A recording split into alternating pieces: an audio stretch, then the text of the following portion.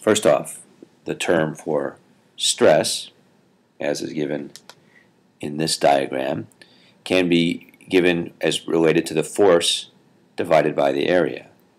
And we'll describe that right here. The units we see for stress, the SI unit is pascals, abbreviated as big P, little a, and it's related to newtons per meter squared. It's the unit that's related to pounds per square inch, pounds force per square inch, which is the English version of this unit. Now, often, the magnitude of stress that we see, newtons per meter squared, is not such a great deal of stress, and so in many cases for material science applications, we'll be looking at stresses that are a little bit higher. In fact, we'll be looking often at stresses which are described in terms of MPa, big M, big P, little a, which is 10 to the 6th pascals, or we'll be talking about gigapascals, which is 10 to the 9th pascals. Many of the stresses we apply for deformation of materials,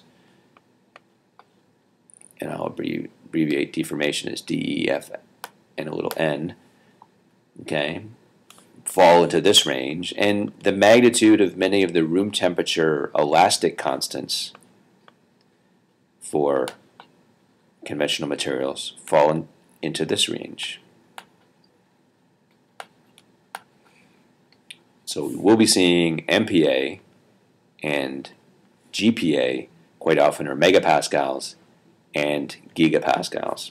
So let's look at the different types of stress. Just like strain, we can describe stress in terms of both an engineering value and a true value, as is shown here. So we have the engineering stress. We have the engineering stress, which is defined as shown here. And we'll get this term on here. So engineering stress is shown here with ENG, and it's related to force per unit area, but in this case the area is the initial or the nominal area. So it doesn't evolve or change with the force that's applied. This particular case, the true stress, actually allows for the instantaneous area. So it's the instantaneous or the true area.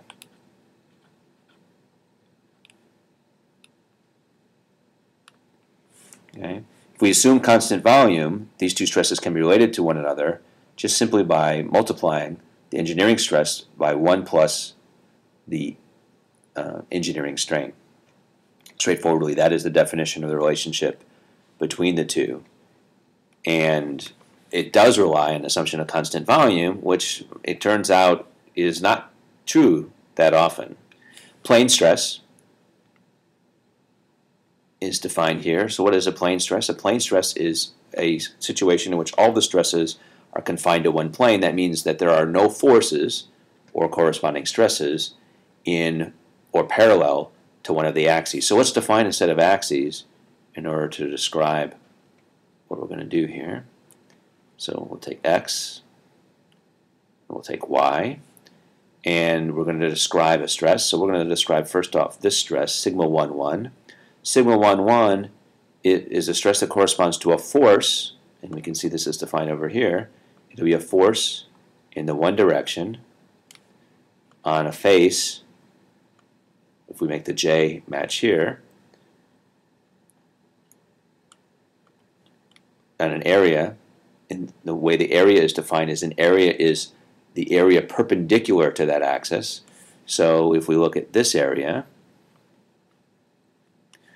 and we apply a force normal to it, so this area is A1, this is F1.